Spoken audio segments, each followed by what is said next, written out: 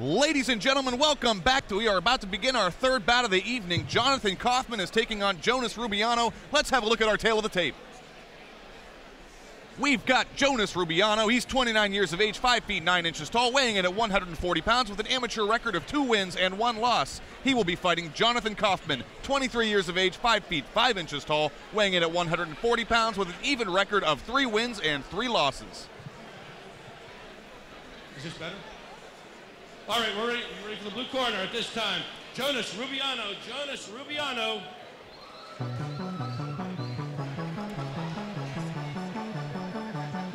Blue corner, Jonas Rubiano. Cage side of the inspection staging area, please. Jonas Rubiano preparing to walk to the cage for our third bout of the evening. Rubiano in the blue corner. His last fight was a unanimous decision loss to Vladimir Kazbekov in March of this year.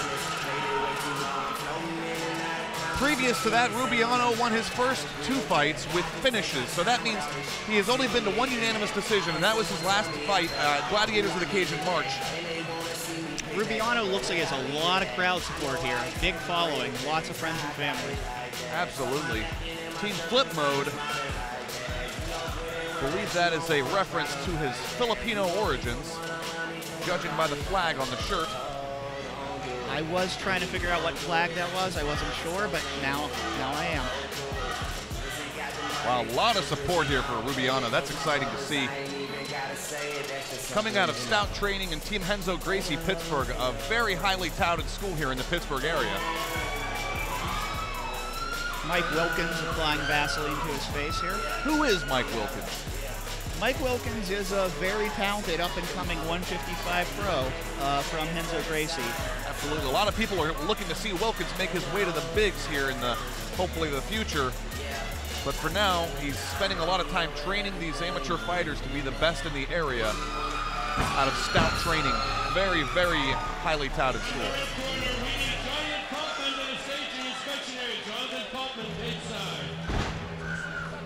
Jonathan Coffman getting ready to take his way to the cage. Coffman out of Underground Grappling, local school here in the Pittsburgh area.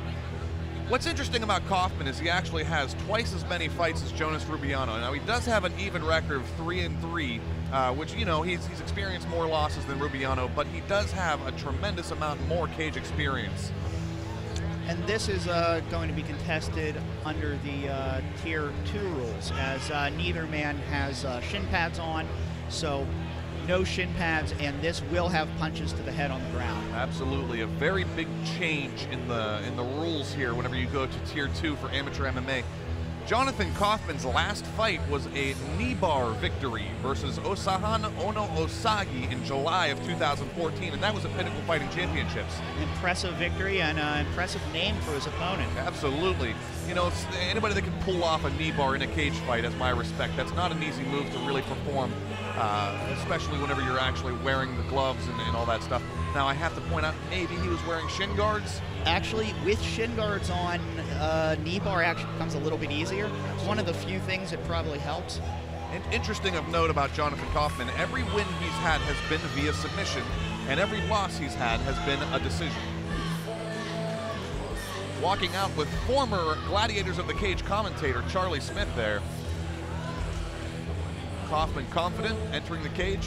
Let's send it over to our ring announcer, Dan Bogan, for the official introductions. Ladies and gentlemen, this is our amateur main event of the evening. It is in the Gladiators of the Cage amateur bantamweight division, being contested under advanced amateur rules, which means 3 3-minute rounds. First, fighting out of the blue corner, he weighed in at 135 pounds. He stands 5 feet 9 inches tall, 29 years of age with a 2-1 record. He fights out of Stout Training Pittsburgh and Renzo Gracie Pittsburgh. He's from Pittsburgh. Welcome, Jonas Flipman Rubiano! And his opponent, fighting out of the red corner. He weighed in at 135 pounds. He stands 5 feet 5 inches tall. He has a 67-inch reach, 23 years of age, with a record of 3-3. He fights for Underground Grappling. He's from Greensburg, Pennsylvania. Welcome, Jonathan Coffman! your referee, Jim Snyder.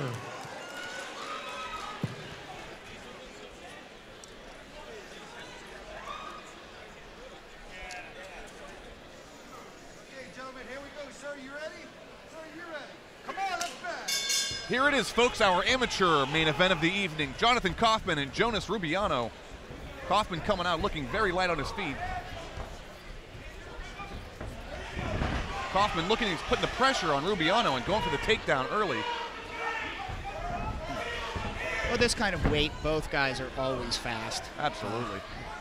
A little bit close to kneeing the head of Rubiano was Coffman. Now that's something to be noticing. Although both of the fighters are in advanced amateur rules where they can kick without the shin pads and they can punch in the ground, they're still not allowed to kick or knee to the head. Good takedown by Coffman. I don't know if he's going to be able to keep him there. Rubiano working. Looks like he has a Kimura grip on the arm, but the arm is straight, and I think he lost it here. He was kind of on the wrong side of the half guard there for that specific submission, it would seem. Coffman in the guard of Rubiano. Now, I know Jonathan Coffman's very comfortable on the ground. As I said, all 3 of his wins have been via submission in the cage.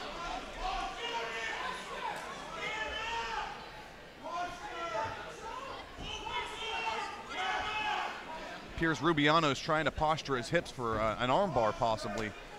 Rubiano's doing the right thing. He's trying to get his guard up.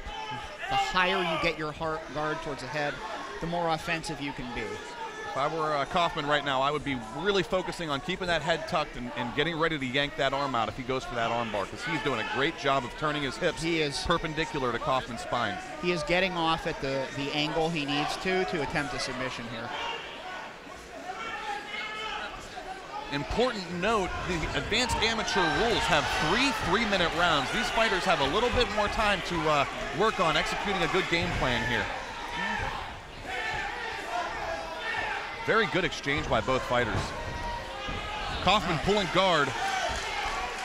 Now Coffman's turn to work from the bottom. You know, when I talked to Coffman's coach, Charlie Smith, before the fight this evening, this is not a bad thing for Coffman. He was very well prepared to get himself on the bottom and work his jiu-jitsu.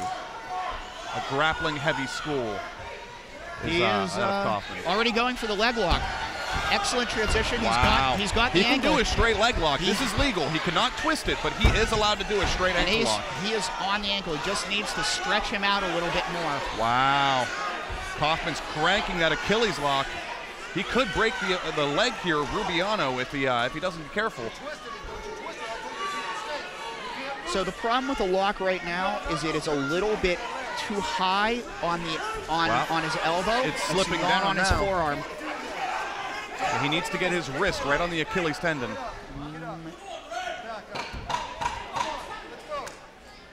Not exactly sure what happened there. Chip Snyder standing the fighters up. Maybe he thought that the ankle lock was turning into a bit of a twisting move. Round 1 in the books. Very, very impressed by the performances here by both fighters tonight. The ankle lock attempt by Coffman, that was really something else, huh? I think for me, that's why I would give him the round. That is, well, he sat in the guard of Rubiano, and Rubiano was trying to become active, trying to attempt submissions, and he just could not do it versus Coffman. And I think that would also be another determining factor in the fact that Coffman controlled the ground here in the first round. Yeah, and most of the fight was on the ground, so he controlled the first round. Absolutely.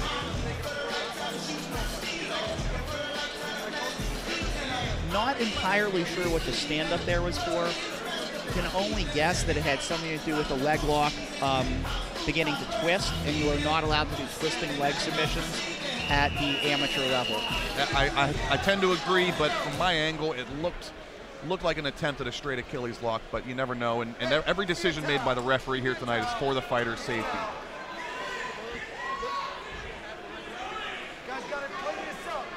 Getting ready for round 2. Chip Snyder, our referee this evening, cleaning a little bit of, appears to be water off of the corner of Jonathan Coffman.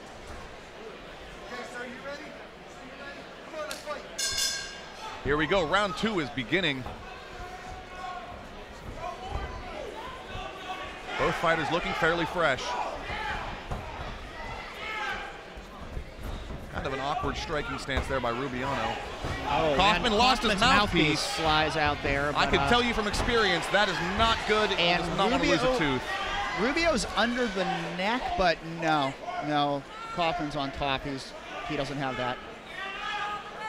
I would hope that Chip Snyder would pause this for a moment and give the mouthpiece back to Jonathan Coffman. I'm not sure if... I had my mouthpiece knocked out in a cage fight in 2012, and I'm still dealing with dental issues to this day from losing a tooth. Rubio's on the neck here. Wow. He's got those long, thin arms that can really get a bite in this kind of position. Is this what you would call a prayer choke, possibly, or a prayer guillotine? Or a variation on a Bravo.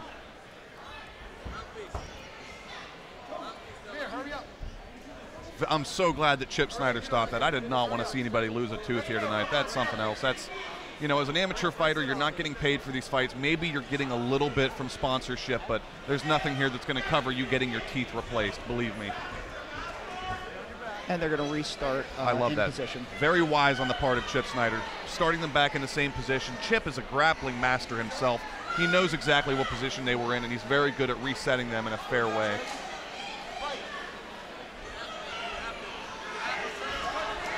Rubiano just teeing off right off the jump, and a good sweep by Coffman.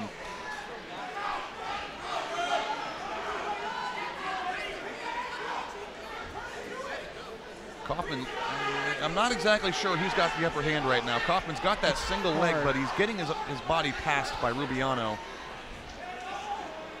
Wow, and Coffman trapped Rubiano's right leg with his left shin, and that is a determining factor on if he can get his position tight. And that might be the move that allows him to basically finish this takedown and get position. Absolutely. Pinching the knees together is Coffman. Very, very patient and methodical in this takedown. I love that.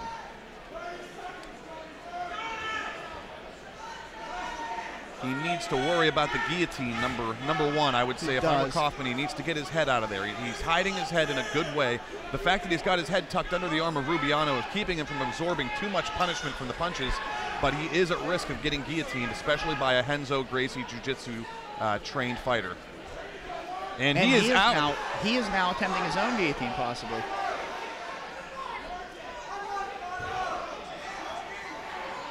Wow.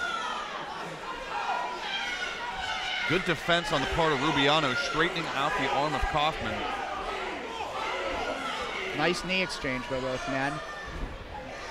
Coffman again to that single leg. I feel like that's a very comfortable position for him. Almost to the end of the second round. I expect to see them stall out here for the last few minutes, possibly Coffman posturing up and throwing a couple of hits, getting some damage done.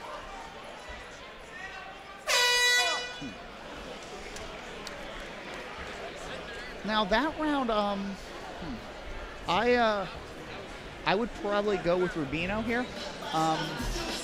He had the better submission attempt with the choke, and even though he was on the bottom, he landed more shots.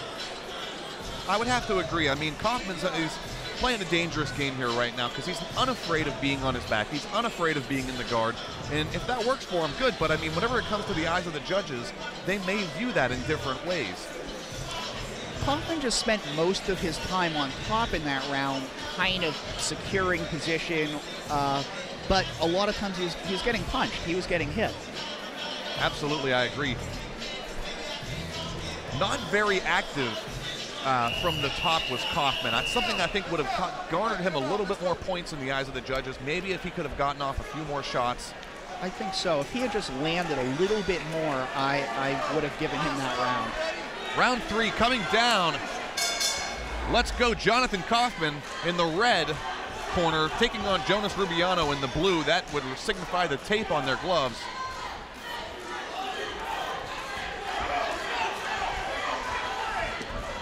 Good kick by Coffman, and Rubiano is just tracking him down with these punches. Coffman with that single leg. Nice single leg there. He did not like what he was getting on his feet, so I went to the single leg. Now this is something different, okay? The only time that we've seen Coffman on top in this position insofar has been with Rubiano's back up against the fence. And that tends to stifle a lot of the submission attempts and a lot of the movement that he can be performing. Now that we have him in the middle of the cage, he's got a lot more open room, open mat space to try and work on some jiu-jitsu. He does. I would not be surprised if he goes for another straight ankle lock here in this third round.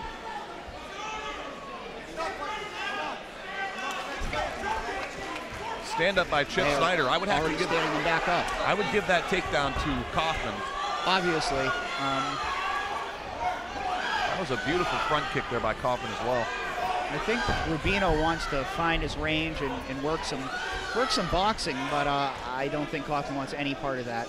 You know, if we're talking about who's controlling the fight, who's controlling the pace, who's controlling where the fight's happening, I have to give it to Coffman right now. Every time he's gotten close enough to Rubiano, he's put him down onto his butt.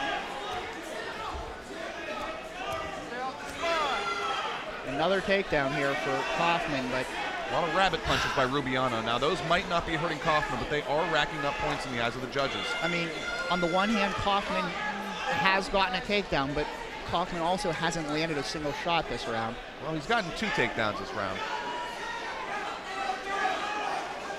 I mean, he's doing a great job of controlling the posture of Rubiano. Rubiano being, like I said, a stout training and Renzo Gracie jiu-jitsu fighter, I mean, he's really not having an easy time getting back up and defending the takedown.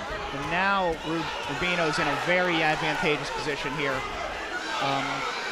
Really teeing off on Coffman right now, but Coffman is maintaining a top position, it appears. That's a 6 to 12 elbow there on the ribs. Coffman's ribs are turning a nice shade of red here from the pounding he's been getting. You know, he's a tough kid, though. You can't say anything about that. I mean, he knows what he's trying to do here in this fight. Here's where Rubiano's going to start teeing off. Those are some nice shots by Rubino. Single leg attempt, and Rubiano, you got me messed up on that name. He is just Rubino. I'm sorry, Rubino family. I've been saying his name wrong the whole time. Wow! We might have been saying his name wrong, but he's doing something right. We will not forget it after this.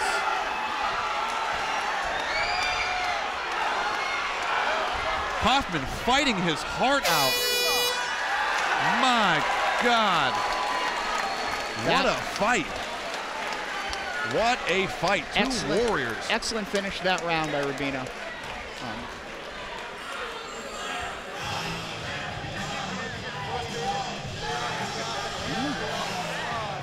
You know, I can't say enough about that fight. That would have fight of the night contention, in my opinion.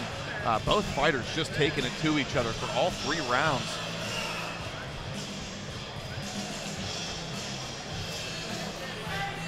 You know, Mike, let's take a look at the instant replay. Here we see the last 25 seconds of that third round. Rubino is just teeing off on Coffman. And Coffman has not once faltered in grabbing that single leg. No, he is really good at getting that single. Absolutely. Now, there's different viewpoints on takedowns in MMA. I've always personally thought that if you can get a single leg, why not get a double leg? With a double leg, you are always able to pass into a different and more advantageous position.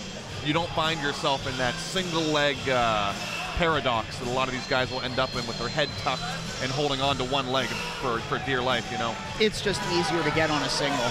Man, look at Coffman absorbing the punishment. Rubiano really dishing it out. That was very close, I think, to Chip Snyder stopping that fight until he grabbed that leg there in the last 5 seconds. It looked very close. Let's send it over to our ring announcer, Dan Bogan, for the official decision.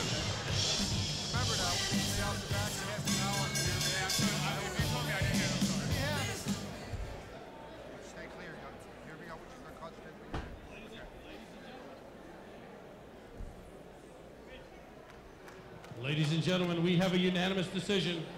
All 3 judges have scored it 29-28 for your winner. Fighting out of the blue corner, Jonas Rubiano.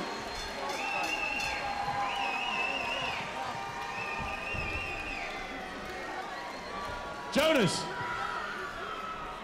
was he as tough, not as tough, or exactly as tough as you thought? He was a lot tougher, man. He had his size on him, but dude is strong. Great sportsman. Thank you, John. Who do you want to thank to get you here? When the door cages, you're in here alone, but it takes a lot of people to get all the fighters into this spot. Who do you want to thank? Yeah, real fast. Honor and Conquer, the clothing brand. Thank you for believing in me. Thank you. Everyone down on all my training partners at Stout Chain Pittsburgh. Henzo Gracie Pittsburgh, what up? Team Babyweight, what up? Flip Mode, what up? All my instructors, and I got married last year. What up, Jamie? Let's hear it for Jonas Flip Mode Rubiano! Well, there you have it, folks. I was right the whole time. His name is Jonas Rubiano, and we will not forget that name after the performance we just saw here tonight. Now, in preparation for our professional bouts of the evening, we are going to go over to a 15-minute intermission. We will see you soon, folks. I want to send out a special one.